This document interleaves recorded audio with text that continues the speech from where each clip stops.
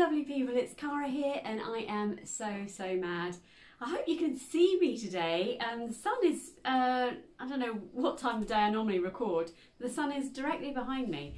So looks okay on the screen, but I hope it's okay in person. I never really know. Look at these beautiful flowers, look at these.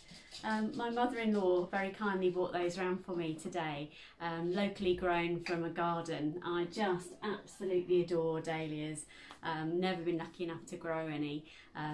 Yeah, I do actually really love gardening, but I haven't done it. So, but look at those, aren't they stunning? So thank you Grandma for those. A view of my lovely new table. And today I'm going to take you through what I've been sewing so far this month. And I always use that term month as in a rolling month. Yeah, not in October, not in September, but you know, a month. And you know, I thought to myself I hadn't sewn very much because I've got a lot going on, as we all have. And actually then I look at the pile and I'm like, oh yeah, I've been quite busy. And I've done some different things this month, which I'm going to show you as well. So let's get to it. Yeah, so today, this is what I'm wearing. It's one of the things I've made in the past month, because I've joined the Zadie Club. I thought I was the only person that hadn't made a Zadie in the world. As you know, I'm a Felicity Fabrics blogger. I'm very grateful to be that. And we have this lovely WhatsApp group. And I asked the girls on there, and I said to them, you know, has anyone got any recommendations for the Zadie? I know I'm the only person, I think I started it by saying, I know I'm the only person left in the world who hasn't made one. And then they only came back and said, actually I haven't made one, but I'm really interested to see how it turns out, etc, etc. And the reason I was asking the question is because I understand that the Zadie, or I could see from the instructions that the Zadie has an enormous amount of ease in it. And the ease comes from when you've got your body measurements and the finished measurements. Sometimes you have a negative ease when you're making jersey products, and that's because, so I've got a whippet that wants to come in. Because jersey products, they have negative ease because they're going to be tight fitting against your body, and the fabric will actually do the rest of the work. Whereas the Zadie doesn't have a negative ease, it has a lot of positive ease. And the difference in sizes was enormous. So I did, you know, I googled it and asked the general public at large, if you like, including the girls from Felicity Fabrics, what their view was. And actually a lot of people said they made the Zadie 2 sizes smaller than they would have done, which is what I did too. So I would have traditionally cut out a size 14 and I actually made a size 10. I haven't been a size 10 in anything for, well, for a very long time. Not since my wedding day, I shouldn't think. Sorry if you can hear like whippet paws and things as usual. They're running around, skipping about and things. So here is the Zadie. This is a wonderful crepe fabric that I got from the Textile Centre. I'll put a link to the Textile Centre. I'm certain you all know of them, but I absolutely love these, the crepe fabric that I can buy from there. It's such good value and I love the colours. Sort of got a black background. If I stand up actually, you'll see. So it's this traditional Zadie. I didn't make any adjustments to it. It's just so colourful, and it is a black background, so I'm very much hoping that I'm going to be able to wear this with a polo neck, which is why I did the short sleeved. It's meant to be ankle length, I think. I think it's slightly longer than that. But I think it'll still look alright with little ankle boots and things for the winter, because yeah, it's a difficult thing, isn't it, this time of year? You still want to have bright things in your wardrobe and make lovely things. When I cut this out, it was 27 degrees, but this week it's as if autumn came and got itself in a big hurry. But I absolutely love this. I'll pop some footage here of me prancing around as ever, but it's just so comfortable, and I can honestly say, or can honestly see why people love the Zadie. Now, if you've been watching my channel for a while, thank you, but you'll know I also have the beach pyjamas pattern by Now and Then, and they're actually incredibly similar. Hang on a sec, let me grab the patterns and I will show you. Here we go. So I'll put the stock photo of the Zadie up here because I never print off my instructions and things. It's a PDF. So let me put the picture of the Zadie up here, and then this is the Now and Then beach pajamas. Now I've made this and I absolutely adore it. The comparisons, I'd say the trousers on this one are a lot wider and they're also full length, but the construction across the top is actually very, very similar, except I'm pretty sure this has shop bias binding, whereas this one has a self-made bias binding on it, although you could do that with this as well. I think the ties on this are also made from the bias binding as well, so they are subtly different, but actually the premise of it is the same, but they are different, obviously. Do I have a favourite? No, I don't at this stage, because they both do different things, I think, slightly. But I have absolutely loved the Zadie. I saw on Instagram actually that it was the Zadie Appreciation Day, I think it was called. I think that was in the week, because a company in Australia, I believe, has completely stolen the design of the Zadie jumpsuit and sold it as a ready to wear. I think that's the story. And yeah, rightly so. The sewing community came together and sort of said, no, that's not how we should do things around here. So Zadie, absolutely loved it. So why did it take me so long to join the Zadie Club? Look at this glow of sunshine here. I do hope you can see me okay. I really don't want to not film just because it's so sunny. Maybe it's winter, maybe that's why, yeah, autumn, maybe that's why the sun is in a different place today. But anyway, why did I suddenly join the Zadie Club now? Well, I get asked quite often, would I make something for somebody, you know, a friend or relative, etc. And I most often say no. Then I thought to myself, why do I say no? What is it that's doing that? And it comes from the sort of the inner perfectionist, I suppose, that wants to make sure, you know, that it's absolutely spot on. And me-mades aren't shop bought. They don't have that. They don't have that same finish. But I guess for me, I make stuff for me, so I don't mind what the innards look like. I just moved my camera around a little bit because the sun actually is absolutely delicious, but you really can't see me at all, I don't think. So I've just tweaked it a little bit. You do get a full glamorous view of my very much falling apart mannequin. I call her Safi. She's very much seen better days.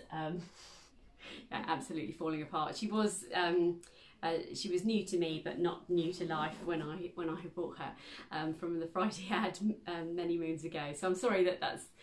Oh no, I'm not sorry. She's seen a life. She's been well used, but she gets hot in here, so her felt is coming off, and she's all a bit like this, which is quite funny because actually I have scoliosis and.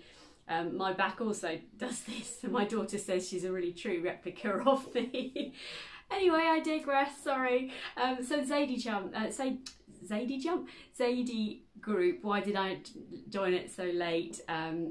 Well, I wanted to make something for a friend because she has very kindly asked me a number of times, and each time I've said no because of my own insecurities, I suppose, about the quality of my sewing. And I just thought to myself, no, you should reach out to a friend. You know, why not do something like that for someone?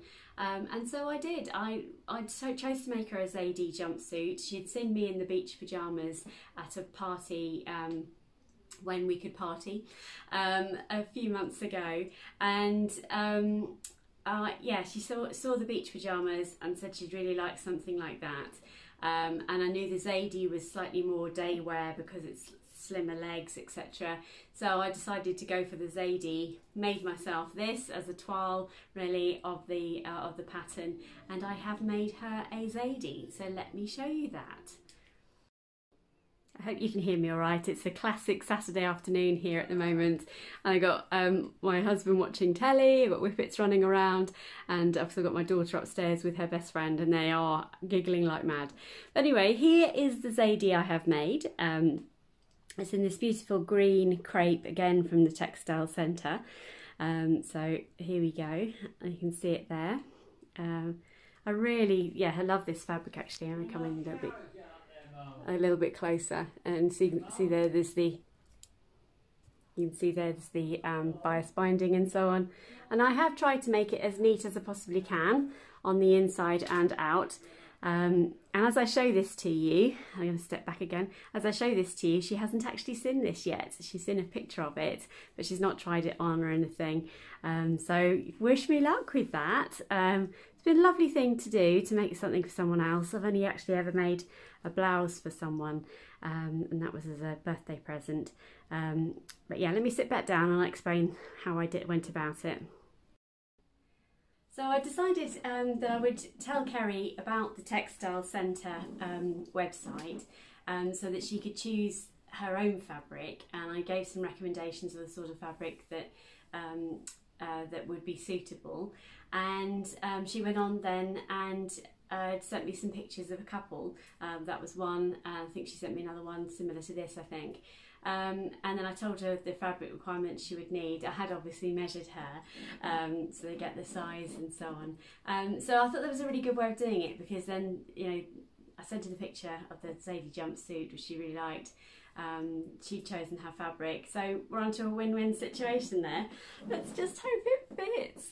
Yeah, I'm quite nervous about it, and as I say, as I'm filming this, she hasn't seen it yet or tried it on or anything, so wish me luck with that, fingers crossed. So that was the first make of the month, and then if you remember a few videos ago, I took you through some fabric choices that I had, and my continuing love. I'm going to reach over here because on my ironing board is the things I want to show you. So I've been making the Elbe Textiles Staley top, which is a top and a t-shirt. You get 2 parts, and you wear them individually, but then they're designed to be worn together. I'll pop a stock photo in here of the pattern itself, and also some footage of me wearing them, because I'm not going to change today. But I made it in this lovely faux Angora fabric. This is from TFG Fabrics. If I've got the details of that wrong, I apologise. I'll put the details on the screen. I'll also link to them below, because I've got some lovely fabrics. And this is a lovely sort of mint green colour. And then the t-shirt that I made to go underneath is in the grey cotton, which is this one here. Now, I don't think cotton jersey is the right choice for this t-shirt. I'm a bit cross with myself really, because it's the second time I've made the t-shirt and the second time I've made it in cotton jersey. I don't think it's got quite enough stretch for the neckband, so the neckband doesn't sit quite flat enough when I'm wearing it. It's sort of, you can see here, it sort of puckers. So I either need to change it to a fabric that's got more stretch, which I think I will, or slightly elongate the neckband, because I had the same issue on my first one. But I love it, I wear it, I've worn it quite a lot actually. It's just come out, I don't iron anything, as you know, but I do have to iron this because it's cotton jersey, so again, my mistake. But I absolutely love these two, and this fabric is absolutely lovely. Now, I made some amendments to this one, because the actual Staley top itself has a slit at the side, because it's got a high, if I show you here, it's got a high-low, can't really see that very well. It's got a higher front and a lower back, which enables the curve of the t-shirt to pop out underneath. And at the sides, it's meant to have splits at the sides, which is a really nice feature.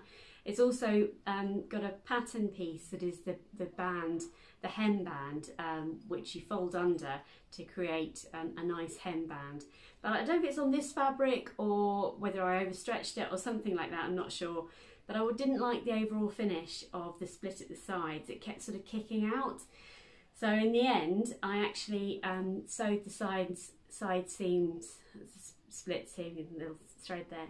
I sewed them shut, so it's actually, as you can see there, it's just a complete jumper. I also didn't even dwell on doing the hemband at the bottom, and I simply turned it up. I used a fusible interfacing tape from Prim and used that as a guide to fold up the edge and then just top stitch. And on this particular fabric, that's given me a really nice finish, a really crisp, clean finish. And this just looks really nice with jeans on its own, or with the t-shirt, which it's designed to do and designed to be worn with. And I think I've got some footage which I want to share with you on that. So that's these two. That's the Staley top and t-shirt, which I absolutely love. So very lucky, very wearable. As I'm working in retail. I don't know if I've said that before, and it's quite a physical job. I'm constantly moving around and things. It's a smart casual look, and I need to be warm as well because I'm bringing deliveries in and things. The last two things I've made, I have actually done a full video on, so I'll link to that above. That was my last week's video, and that's for the Dawn jeans and the Melilot shirt by Deere and Doe. So Dawn jeans by Megan Neilson, Melilot shirt by Deere and Doe. And I made the Melilot shirt. I have actually just ironed this, so it's frustrating. Frustrating that's creased that like that already, but I absolutely love this fabric. This fabric's kindly gifted to me by Felicity Fabrics and exchanged for a vlog. I love the detail on this. I won't talk any more about it today because I have got the full video for you to read through, but making the cuffs, the collar, the hidden button placket, absolute treats all round. Just superb. Yeah, hidden button placket there. I did have some beautiful buttons that I got from a local haberdashery. You can just see them there, but sadly they're too thick for the hidden button placket, so I ended up just sewing some standard clear buttons on instead, and that's actually really nice because it lets the fabric do all the talking. So I'm absolutely super pleased with that one. It really looks very shop bought. And then these are the Dawn jeans in this beautiful pink cord, and this pink cord was kindly gifted to me by Dragonfly Fabrics. It's a stretch needle cord. And yeah, just in this beautiful dusky pink. I put some sort of dark brass buttons on there. Yeah, full jeans construction with the yoke and the coin pocket, etc. And I've yet to wear these out actually. Haven't had a chance to wear these yet. But absolutely love them. And again, I'll put some footage of me walking around in these here. So I hope you enjoyed those few bits and pieces. The last couple of things I made actually a completely different departure away from dressmaking and into some different things altogether. So I'm going to put a video in here, can't remember what you call it, transition into a different video and show you the last two things that I've been up to so far this month. Back in a sec. Okay, so here we are. This is one of the projects I got up to, and I've also done a full video on this, which I'll link to in the description, or I'll put a card up in the top. But I did some renovation work on this telephone table. It was mahogany, which was the sort of traditional wood that was used at the time, and I bought this from a local charity shop and just absolutely love the style lines of this. You can see Molly's doll's house sitting behind it, and actually that's my sewing machine cover on the floor there. But yeah, I then made this seat cushion just using a square of foam from Dunelm Mill, and also that fabric there is also from Dunelm Mill as well. But yeah, I just really love the style lines of this, and it's a very cute table. It's just empty inside, but I painted it and I painted it using Annie Sloan chalk paint, which requires no prepping. I've got a squirrel just outside, look. You can just see him on the ground down there. We've got lots and lots of acorns in our garden because of the oak trees, and the squirrels are having a mighty old time. But yeah, so I used Annie Sloan. It requires no sanding, no priming or anything like that. You just clean off the product and then paint, which I thoroughly enjoyed doing, and I used a wax product. But whilst we're showing you this fabric, let me show you what else I made using this fabric. There's no glamorous angle to show you my the position of my ironing board, but I made an ironing board cover. This was totally inspired by Jayne from Loopymabelscloset. So if you haven't had a chance to see that, then please do, and I will definitely link to her channel below. I absolutely loved making this ironing board cover. Now that's a statement I never thought I would say. It's incredibly simple to do. And I will put a picture in actually of me doing it. You basically lay the ironing board on the piece of fabric. I just cut around it, giving myself a healthy seam allowance, and then I attached a bias binding to the edge of the ironing board and made a channel out of that, and then used elastic to give it its make it fit, so it's slightly stretchy, if you can see that there. But I'm super pleased with that. Now I know you can buy ironing board covers for no money. In fact, I sell them at my shop for £4. But look at this fabric, it's beautiful. And wasn't hugely expensive from Dunelm Mill, and I just think that's the sort of colour scheme I would like to go for in my new sewing room. So I thought, what better way to start that scheme off. Haven't even moved into the house yet, don't even know when I'm moving yet, but you got to start somewhere, and that's what I got up to. I hope you enjoyed that little view of everything I've been up to so far this month. Just a sort of quite an eclectic mix of things really. You know, toiling a product for a friend, which I'm really pleased with, and I very much hope she likes. Making some very practical workwear, which also transitions into leisure wear as well. Oh, making jeans I just love, and a shirt that is so intricate. And then finally doing some upcycling and giving furniture new life, which I think is great fun. And also my ironing board, giving that some love.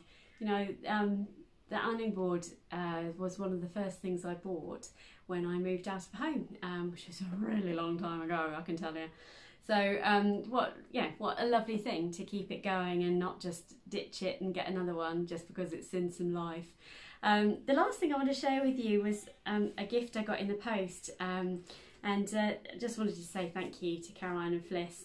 Caroline and Fliss are the owners of Felicity Fabrics, who look after us so well, and they sent me a little thimble.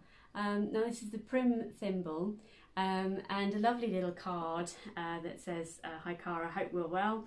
We just become stockists for Prim and wanted to send you a little gift." And they this week had a giveaway, so apologies you've missed the giveaway. Actually, it would have been a couple of weeks by the time this video goes live.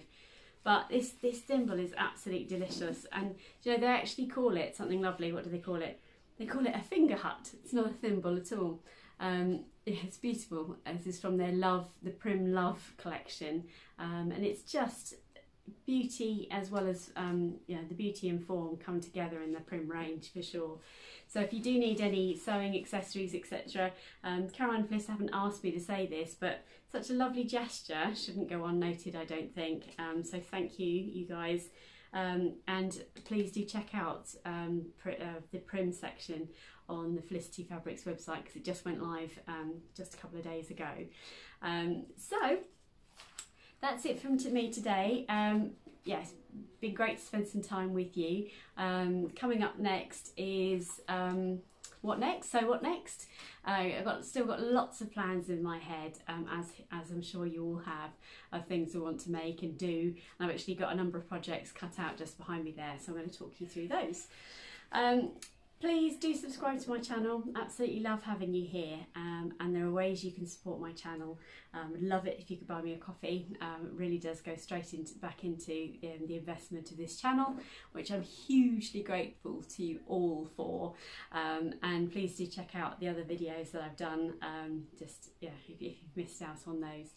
So until next time, please stay safe and well, and take care everybody. Bye bye.